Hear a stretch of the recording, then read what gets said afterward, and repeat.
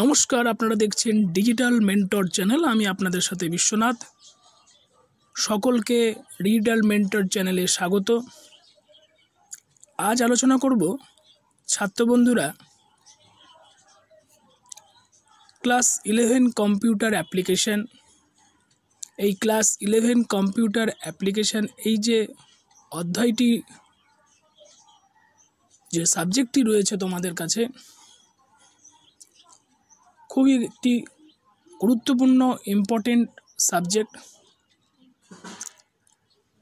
ইতিপূর্বে এই চ্যানেলে এই ক্লাস 11 কম্পিউটার অ্যাপ্লিকেশনের দুটি অধ্যায় আমি আলোচনা করেছি। যারা নতুন দেখোনি, তোমরা ডিজিটাল মেন্টর চ্যানেলের গিয়ে তোমরা সেই দুটি অধ্যায় দেখে নেবে। এবং আজকে ক্লাস 11 কম্পিউটার অ্যাপ্লিকেশনের সফটওয়্যার এবং ল্যাঙ্গুয়েজ, এই অধ্যায়ের বেশ কিছু প্রশ্ন উত্তর এবং আলোচনা করব। প্রথম আলোচনা করব কম্পিউটার সফটওয়্যার কী বা কম্পিউটার সফটওয়্যার কাকে বলে। এই কম্পিউটার সফটওয়্যার কী বা কম্পিউটার সফটওয়্যার কাকে বলে, এই বিষয়ে আলোচনা করার আগে আমরা জেনে নেব বা বুঝব যে কম্পিউটার সফটওয়্যারের প্রয়োজনটা কেন হয়। কম্পিউটারের হার্ডওয়্যার পার্টস বা অংশগুলো, যেমন keyboard, mouse, printer, motherboard, modem, sound box ইত্যাদি নিজে থেকে কোনো কাজ করতে পারে না। হার্ডওয়্যারকে পরিচালনা করার জন্য সফটওয়্যারের প্রয়োজন হয়। তাই সফটওয়্যারের সংজ্ঞা হিসাবে আমরা বলতে পারি, একটি কম্পিউটার তৈরি হওয়ার পর যে সমস্ত তথ্য বা নির্দেশাবলী, ডাইরেকশন দ্বারা ওই কম্পিউটারকে আমরা পরিচালনা করতে পারি বা কম্পিউটারকে পরিচালনা করা হয়, তাকে কম্পিউটার সফটওয়্যার বলে। যেমন MS DOS, MS Windows 98, XP, MS word, MS Excel, MS PowerPoint, MS access, tally, fact, পেজমেকার, coral draw ইত্যাদি। এবার আমরা আলোচনা করব পরবর্তী পর্যায়ে প্রোগ্রামিং ল্যাঙ্গুয়েজ। তার আগে জেনে নেব বা আমরা বুঝে নেব যে প্রোগ্রাম কাকে বলে। সমস্যা সমাধান বা কোনো নির্দিষ্ট কার্য সম্পাদনের উদ্দেশ্যে পরপর নির্দেশের সমষ্টিকে প্রোগ্রাম বলে। আমরা যেমন বাংলা, ইংরেজি, হিন্দি ইত্যাদি ভাষার মাধ্যমে মনের ভাব প্রকাশ করতে পারি, ঠিক একই রকমভাবে কম্পিউটার প্রোগ্রামিংয়ের ক্ষেত্রেও ভিন্ন ভিন্ন ভাষা বা ল্যাঙ্গুয়েজের মাধ্যমে, যেমন বেসিক, সি++, প্যাসকেল, জাভা ইত্যাদি প্রোগ্রাম সম্পাদন করা হয়। তাই প্রোগ্রামিং ল্যাঙ্গুয়েজের সংজ্ঞা হিসেবে আমরা বলতে পারি কি, কম্পিউটার প্রোগ্রাম লেখার জন্য যে ল্যাঙ্গুয়েজ বা ভাষা ব্যবহার করা হয় তাকে প্রোগ্রামিং ল্যাঙ্গুয়েজ বলা হয়। প্রোগ্রাম রচনার জন্য উপযুক্ত প্রোগ্রামিং ল্যাঙ্গুয়েজ প্রয়োজন হয়। এরপরে আমরা আলোচনা করব প্রশ্ন আকারে। ছাত্র বন্ধুরা, তোমরা পজ করে করে লিখে নেবে।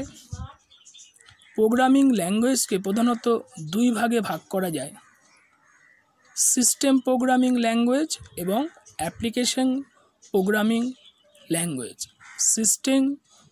সিস্টেম প্রোগ্রামিং ল্যাঙ্গুয়েজ এবং অ্যাপ্লিকেশন প্রোগ্রামিং ল্যাঙ্গুয়েজ। তাহলে দুটি যে ভাগ পেলাম, সেই দুটি ভাগ কী কী? সিস্টেম প্রোগ্রামিং ল্যাঙ্গুয়েজ এবং অ্যাপ্লিকেশন প্রোগ্রামিং ল্যাঙ্গুয়েজ।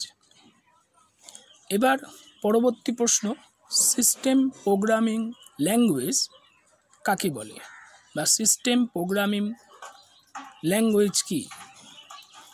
তোমরা লিখবে সিস্টেম প্রোগ্রামিং ল্যাঙ্গুয়েজ, লিখে কোলন দেবে, কালো কালিতে লিখতে পারো বা নীল কালিতে বড় বড় করে লিখবে, বড় বড় অক্ষর করে লিখতে পারো,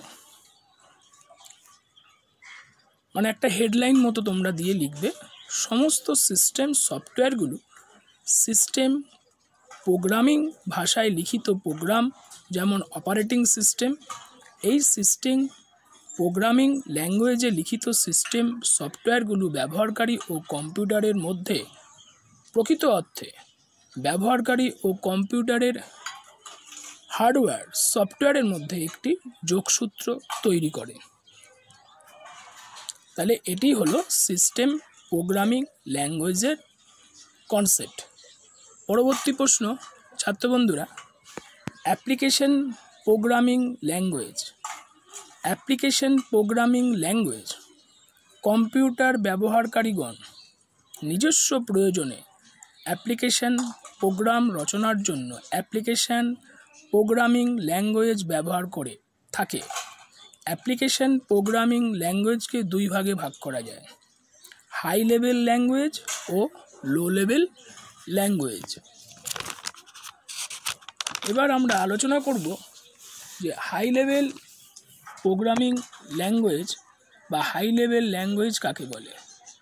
যে ল্যাঙ্গুয়েজের ক্ষেত্রে ইংরাজি শব্দ এবং গাণিতিক চিহ্ন ব্যবহার করে প্রোগ্রাম লেখা যায় তাদের হাই লেভেল ল্যাঙ্গুয়েজ বলে। এই ভাষা প্রধানত বিজ্ঞান, বাণিজ্য, বিশেষ ও সাধারণ সমস্যা সমাধানের জন্য ব্যবহার করা হয়, যেমন basic, logo, COBOL, Fortran, Pascal, C double plus ইত্যাদি। এই ভাষা বা ল্যাঙ্গুয়েজ তুলনামূলকভাবে সহজবোধ্য ও কার্যকর। এবার আমরা জেনে নেব লো লেভেল ল্যাঙ্গুয়েজ কি। যে ভাষার ক্ষেত্রে প্রতিটি সোর্স কোডকে সরাসরি মেশিন কোডে রূপান্তরিত করা হয় তাকে লো লেভেল ল্যাঙ্গুয়েজ বলে।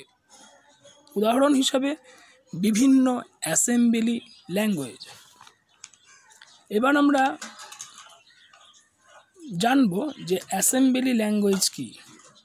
অ্যাসেম্বলি ল্যাঙ্গুয়েজ হলো মেশিন ল্যাঙ্গুয়েজ ও হাই লেভেল ল্যাঙ্গুয়েজের মধ্যবর্তী ভাষা। এই ল্যাঙ্গুয়েজে কতকগুলি সংকেত বা কোডকে একত্রিত করে প্রোগ্রাম লেখা হয়। এই সমস্ত সংকেত বা কোডে নাম, সংকেত, সংখ্যা বা বিশেষ চিহ্ন ব্যবহৃত হয়। এই সংকেতকে আবার একত্রে কি বলা হয়? নিমোনিক্স। বানানটা হবে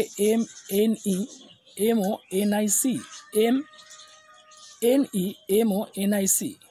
উচ্চারণটা কি হবে? নিমোনিক্স। এবার আমরা আলোচনা করব সফটওয়্যারের শ্রেণীবিভাগ বা ক্লাসিফিকেশন অফ সফটওয়্যার। কার্যপদ্ধতি অনুযায়ী তোমরা ছাত্রবন্ধুরা লিখবে। কার্যপদ্ধতি অনুযায়ী আমরা সফটওয়্যারের শ্রেণীবিভাগ করলে মূলত 3 ভাগে ভাগ করতে পারি: সিস্টেম সফটওয়্যার, অ্যাপ্লিকেশন সফটওয়্যার এবং ইউটিলিটি সফটওয়্যার। সিস্টেম ও অ্যাপ্লিকেশন সফটওয়্যারকে একাধিক শ্রেণীতে ভাগ করা যায়। তাহলে প্রথমে কি লিখবে ছাত্রবন্ধুরা? সফটওয়্যার। তারপরে তোমরা রেখাচিত্রর মাধ্যমে বিলো অ্যারো দিয়ে একদিকে লিখবে সিস্টেম সফটওয়্যার, মাঝখানে লিখবে অ্যাপ্লিকেশন সফটওয়্যার, তারপরে লিখবে ইউটিলিটি সফটওয়্যার। অ্যাপ্লিকেশন সফটওয়্যারকে আবার দুভাগে ভাগ করা যায়, সফটওয়্যার প্যাকেজ এবং ইউজার রিটেন সফটওয়্যার। সেটাও তোমরা বিলো অ্যারো দিয়ে একদিকে লিখবে সফটওয়্যার প্যাকেজ এবং আরেকদিকে লিখবে ইউজার রিটেন সফটওয়্যার। আর সিস্টেম সফটওয়্যারকে যেমন প্রথমে লিখেছো বাঁদিকে, সেখানে বিলো অ্যারো দিয়ে লিখবে অপারেটিং সিস্টেম এবং ল্যাঙ্গুয়েজ প্রসেসর। আবার ল্যাঙ্গুয়েজ প্রসেসরকে 6টি ভাগে ভাগ করা যায়: editor, translator, linker, loader, debugger, locator. আবার বলছি, ল্যাঙ্গুয়েজ প্রসেসর যেটি রয়েছে সিস্টেম সফটওয়্যারের একটি বিশেষ অংশ, আরেকটি অংশ হচ্ছে অপারেটিং সিস্টেম। ল্যাঙ্গুয়েজ প্রসেসরকে 6টি ভাগে ভাগ করা যায়: editor, translator, linker, loader, debugger ও লোকেটার। আবার ট্রান্সলেটরকে 3 ভাগে ভাগ করা যায়, অ্যাসেম্বলার, বিলো অ্যারো দিয়ে লিখবে, কম্পাইলার ও ইন্টারপ্রিটার। তাহলে ট্রান্সলেটরকে ক ভাগে ভাগ করা যায়, অ্যাসেম্বলার, কম্পাইলার ও ইন্টারপ্রিটার। এবার প্রশ্ন হচ্ছে সিস্টেম সফটওয়্যার কাকে বলে? যে সফটওয়্যার একটি কম্পিউটার সিস্টেম পরিচালনা করতে বা তার সমস্ত কাজগুলো নিয়ন্ত্রিত করতে ব্যবহৃত হয় তাকে সিস্টেম সফটওয়্যার বলে। ল্যাঙ্গুয়েজ প্রসেসর ও অপারেটিং সিস্টেম হলো সিস্টেম সফটওয়্যারের উদাহরণ। আজ এই পর্যন্ত। এই অধ্যায়ের পরবর্তী আলোচনা খুব শীঘ্রই তোমরা ডিজিটাল মেন্টর চ্যানেলে দেখতে পাবে। আশা করি আজকের আলোচনার ভিডিওর অংশ তোমাদের ভালো লেগে থাকলে প্রত্যেকে লাইক করবে এবং বন্ধুদেরকে বেশি করে শেয়ার করবে। কোনো জায়গায় বুঝতে বা ডাউট থাকলে কমেন্ট বক্সে কমেন্ট করবে, আমি তার রিপ্লাই দেব। এবং যারা এখনও ডিজিটাল মেন্টর চ্যানেলটিকে সাবস্ক্রাইব করোনি তাদের কাছে অনুরোধ করব, ছাত্র বন্ধুরা তোমরা ডিজিটাল মেন্টর চ্যানেলটিকে সাবস্ক্রাইব করে পাশে থাকা নোটিফিকেশান বেল আইকন অন করে দেবে, যাতে এই ধরনের শিক্ষামূলক ভিডিও তোমাদের কাছে সবার আগে আপডেটেডভাবে পৌঁছে যাবে। তোমরা ভালো থেকো, সুস্থ থেকো, ধন্যবাদ।